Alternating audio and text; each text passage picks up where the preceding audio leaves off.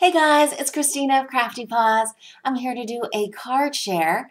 This is a shabby chic slash kind of vintage card that I made for Armin, who is Happy Mail Queen and is celebrating a birthday. She asked folks to make a square card at least 5.5 inches by 5.5 inches or larger, and I decided to use one of those Michael's corrugated card bases. And what I did was, I don't know if you can see the shimmer on there, but I absolutely love it. I mixed up some white acrylic paint along with this folk art extreme glitter paint, and I think that shimmer is just wonderful.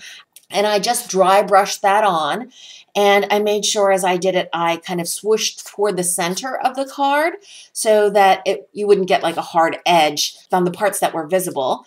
And I did the same on the front, but most of that gets covered up. But I do like how it softens the craft color of the corrugated card base.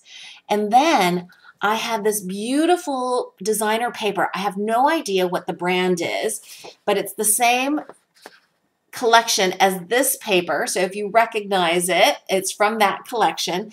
And most of the paper was this kind of cream color with some words written on it. But it had this beautiful bird cage with the two sweet lovebirds, as well as these two butterflies.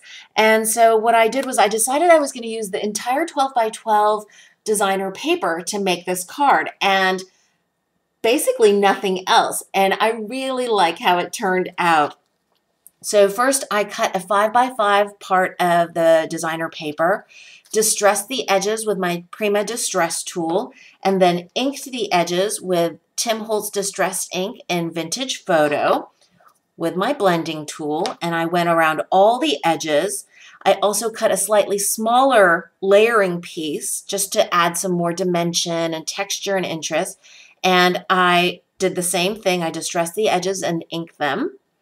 And then I fussy cut out the image of the bird cage with my favorite fussy cutting scissors, these Fiskars spring-loaded scissors.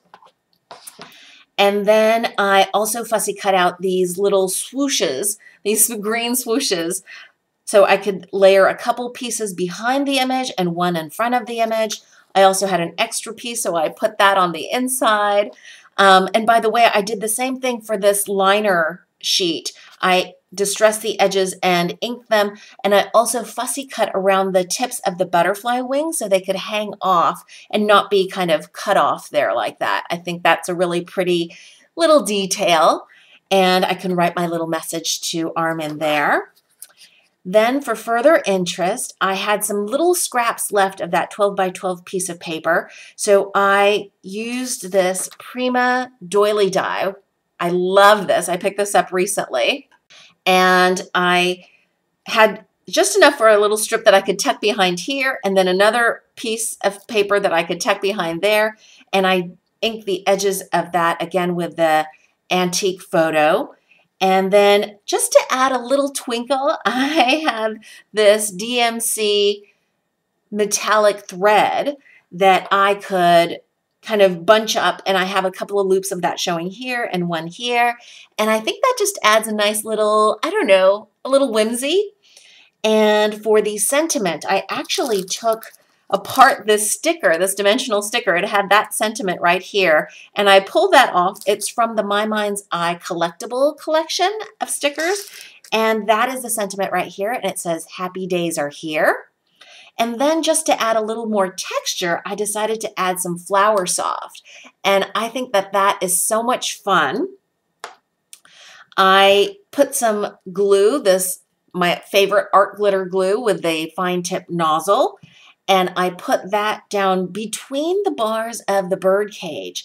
And then I was careful to put the Flower Soft so that it looks like the flowers are peeking through the bird cage and not just like a flat, floral area. And I hope, Armin, that you like it, and I hope you have a wonderful, happy birthday. Thanks so much for watching, everybody. Bye.